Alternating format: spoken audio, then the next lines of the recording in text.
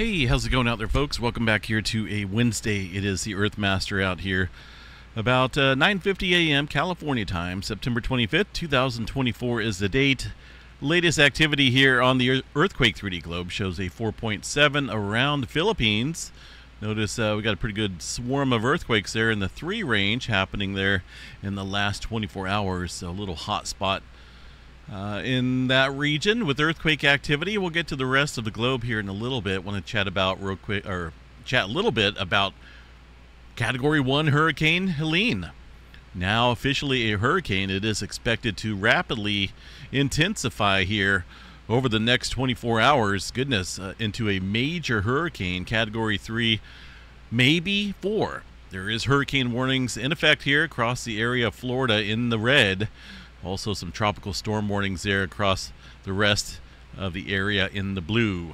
So right now 80 miles per hour. Movement here at about 10 miles per hour to the north-northwest. Now that's going to change here fairly rapidly as it gets caught up in the upper level environment and the weather patterns out here. Going to take more of a northerly track before making landfall there around the panhandle of Florida. Let's check out the latest radar imagery, or the infrared imagery of the satellite-based. Notice starting to look a little more well-defined. Again, once it gets away from this land here, this little channel, then we can see that thing really start to rapidly intensify. It is expected to get up into the Category 3 strength. A lot of these weather models, though, trending around the Category 4 as well. So we won't know 100% certain, right? You can't accurately predict what a hurricane's going to be, where it's as far as the strength-wise go, but we'll definitely watch that. Definitely a lot of concern here in terms of the storm surge potential, and obviously, you get wind speed in there as well, right? Goodness. Look at this flash flooding potential here. They even have a high-risk category up here across areas of Tennessee. Now, someone mentioned here in the comments below a couple videos back saying that Tennessee needs some rain. Well, there's definitely some rain headed into your area. High risk here of some flooding in the purple, kind of a pink-purple color here, and moderate risk, which is still fairly significant here in the red. Peak storm surge out here is going to be a big deal across these very low lying areas of the Florida coast. 12 feet plus across these areas here in the purple. They are evacuating this area, and if the local law enforcement there is telling you to get out, probably best to get out and away from this area, more inland. Either way, this is going to be a pretty significant event, and we'll continue to watch the strength of this hurricane. There's all sorts of maps here where you can find information at in terms of storm surge and flooding map and whatnot, but we're not going to go into local activity, but it's all over the place. NOAA has it, weather has it, National Hurricane Center has it as well. So we'll be watching that pretty closely throughout the day. Earthquake activity here across California. Well, one earthquake from yesterday in terms of 2.5 and above. The microquake activity out here, generally light. Last night, and it looks like a little bit more this morning in the Fontana area in Southern California, seeing a little bit of earthquake activity. A handful of earthquakes there from yesterday as well, mostly smaller microquakes, and a little separate swarm down here near the Ocotelo Wells area with some earthquakes from yesterday and today. As of right now, though, things are, it looks like any given day out there across Southern California in terms of earthquake activity, but we'll continue to watch it. We get these little periods of quietness and uptick here that come and go. Across the Washington area, a little bit of swarming going on up there, and the earthquakes appear to be getting a little bit larger here with a 2.6 earlier this morning. Now, that brings up the total tally to over 100 earthquakes near the ridges here. Yakima Ridge, eastern side of this mountain range, near Desert desert air area. Desert air area, it looks like. Desert air. This 2.6 that struck this morning, I believe, is going to be, well, second largest. 2.9 here a few days ago. And a little uncertain onto what this is pointing to or what this is leading to. Someone mentioned here in the comments recently that they've noticed some type of gas smell out here. So that's obviously not a good sign if we got gassing going on from the area below. Degassing, I should say. But well, don't know yet. I don't want to jump to conclusions, but we'll keep an eye on it.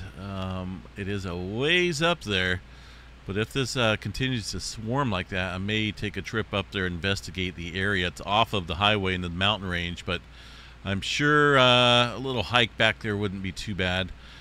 I got my plate, my menu fairly busy this week here, so I'll be down in Southern California here tomorrow, investigating the landslide activity here recently, and around the Rancho Palos Verdes area, and also the Malibu Coast Fault up here. We'll be checking out a couple different areas, talking to a few folks, so check that out for tomorrow.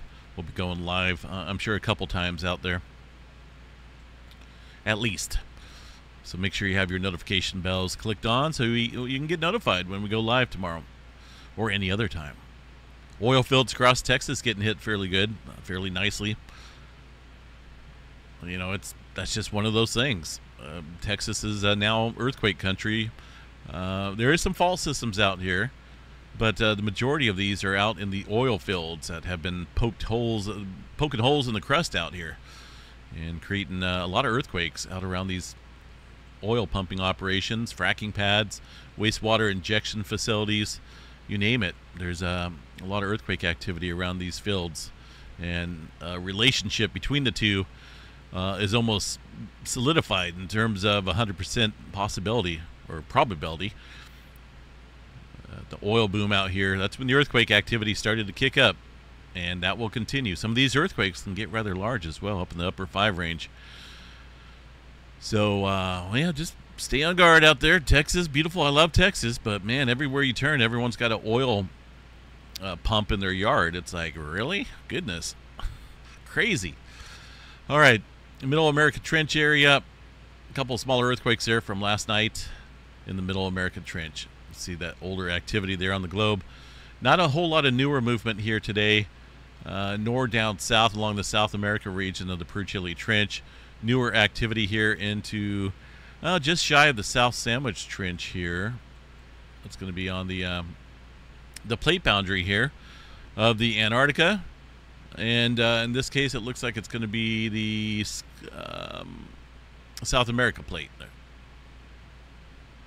Where'd my image go here? There we go.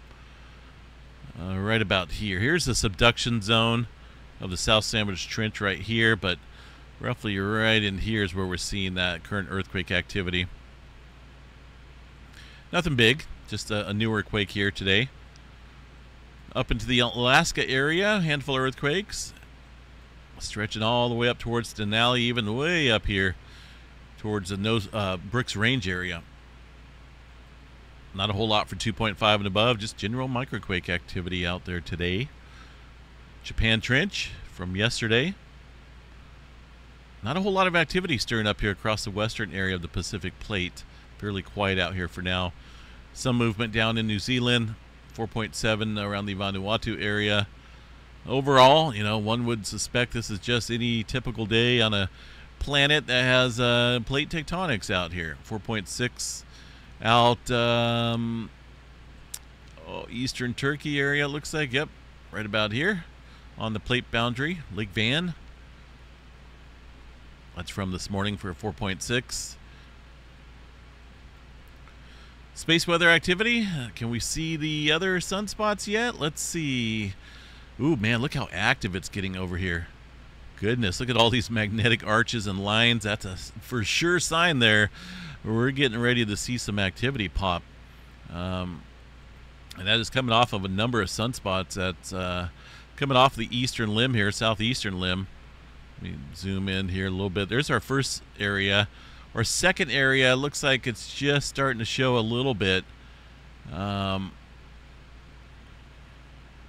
Goodness, these other regions here look like they've dissipated quite rapidly, but there's this sunspot area capable of producing some stronger flares, and then behind that there's another sunspot area, and that is visible here on the far side. Watch. Here's our one that has the stronger flare potential right now, and then there's another one. This is from yesterday, so I don't think we're just barely seeing, maybe barely seeing some of the magnetic structure above the sunspot area that's on the eastern limb. So this is far side.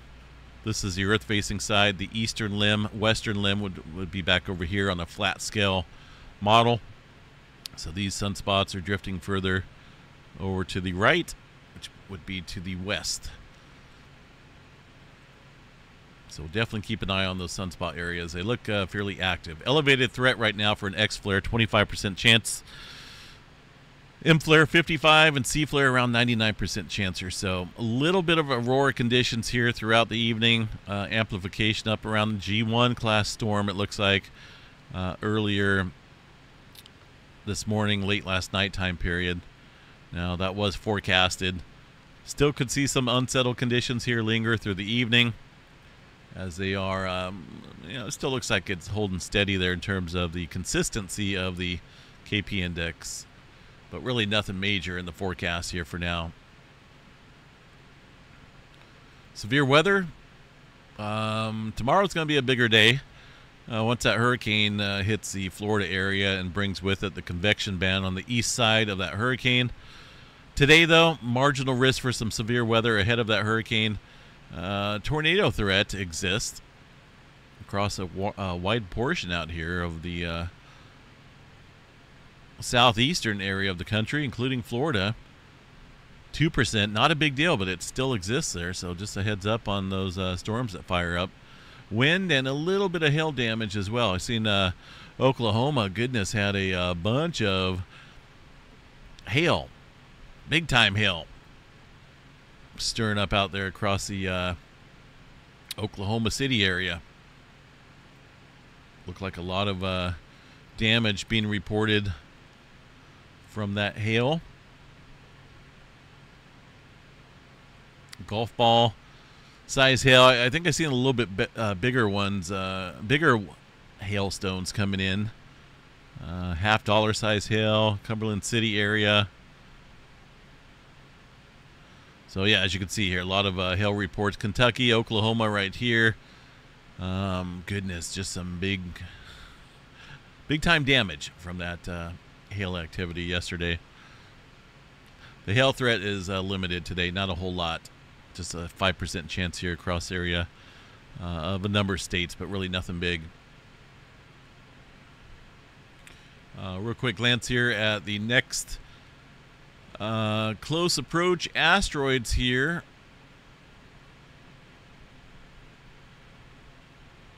Let's see, where did we go here? Did I diminish it?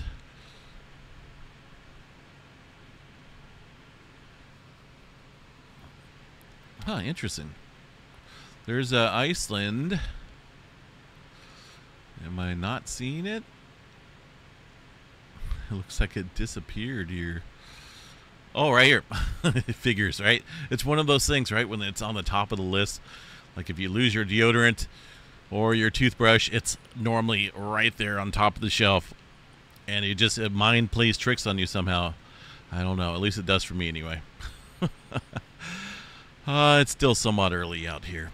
Trying to get my brain into gear. Get into gears. Hopefully I have more than one gear. All right, 39-foot asteroid here. A bus-sized. That's not bad. It's a fairly large asteroid if you really think about it. But look at the distance here. Fairly safe. Well over 500,000 miles. And the next asteroid's out here even further.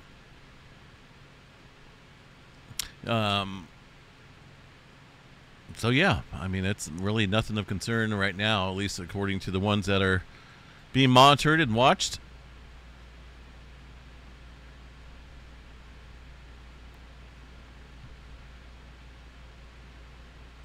Seismograph stations out here fairly quiet. Looks like Japan's seeing a little bit of localized activity there. Nothing big. And they're really not even reporting anything there across Japan. Those look like really small earthquakes local to that seismograph station. But definitely a swarm out there across the Philippines area. Newer activity down south here. We'll just kind of keep an eye on today's events, see what happens. Anything can take place here at any given time. And on any given day, obviously. So hope everyone has a good day for Wednesday. We'll catch you guys back out here a little bit later on this afternoon. Take care.